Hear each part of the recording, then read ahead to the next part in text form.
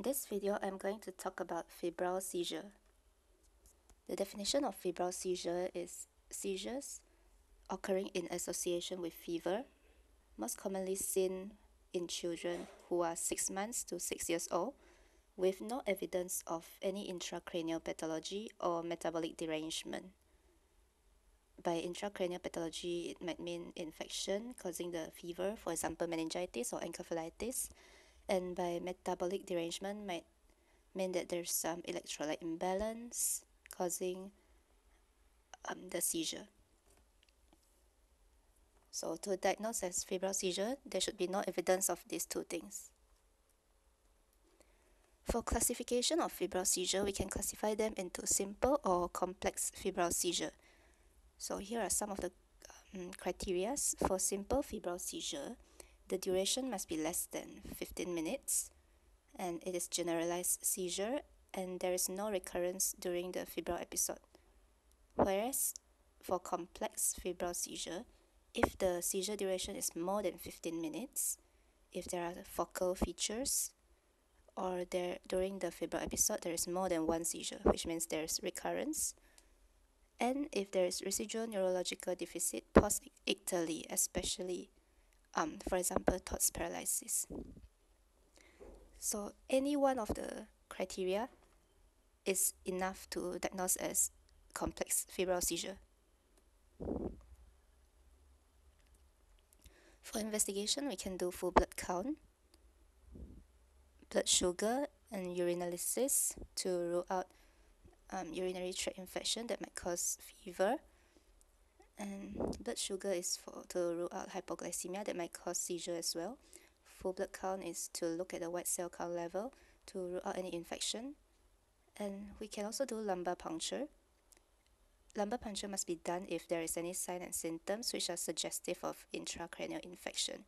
In fact, it should be done quickly to rule out meningitis or encephalitis.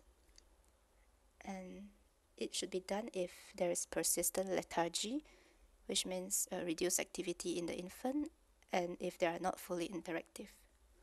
We can also do blood culture for investigation.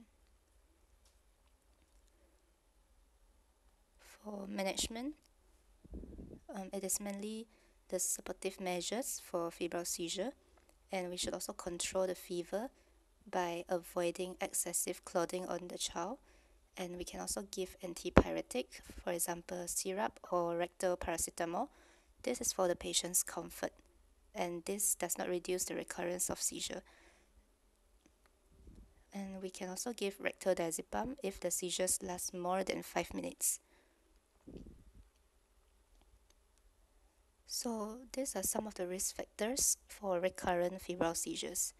So there are 4 risk factors, which are family history of febrile seizure, the age of the child is less than 18 months, low degree of fever, which is less than 40 degrees during the first episode of febrile seizure, and the brief duration, which is less than 1 hour between the onset of fever and onset of the seizure, which means after the fever starts, the seizure happens within less than 1 hour.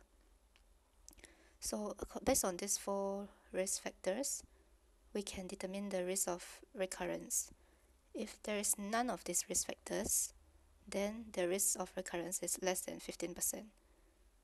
If there is 2 or more risk factors, then the risk of recurrence is more than 30%, whereas if there is 3 or more risk factors out of these 4, then the risk of recurrence is more than 60%, which is a very high risk of recurrent febrile seizure.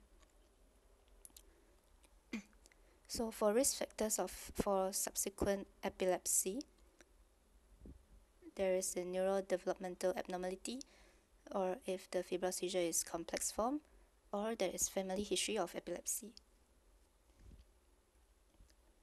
So for the prognosis of febrile seizure, there is usually, according to studies done, there is 30% risk of recurrence after the first attack of febrile seizure. And if there are 2 episodes, after the second attack, the recurrence is 48% possibility. And 2 to 7% of children will develop subsequent afebrile seizure, which means seizure without fever, or develop epilepsy. And usually after febrile seizures, there is no evidence of any permanent neurological deficits. So that's all for my video. Thank you.